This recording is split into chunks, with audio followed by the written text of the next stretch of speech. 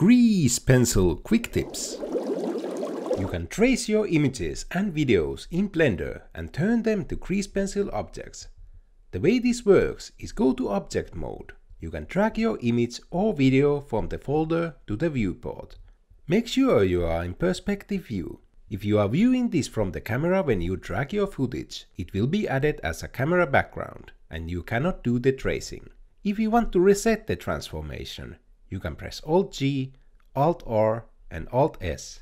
Then you can rotate it to match your view by pressing R, X and 90. Then you can go to Object, Trace Image to Grease Pencil.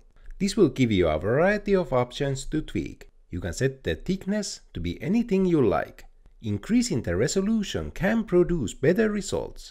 Playing with the sample value can produce quite stylized results. Color threshold will determine how the image is read. Turn policy is how the image is resolved.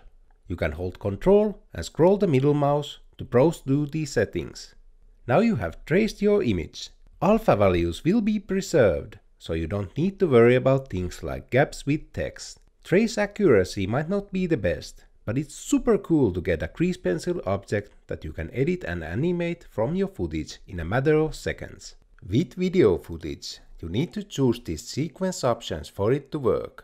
And videos only work with Blender 2.92 and above. If you get any glitches, you just have to go and fix them manually. At the point of recording, color images and videos don't work well. Only darker parts are converted.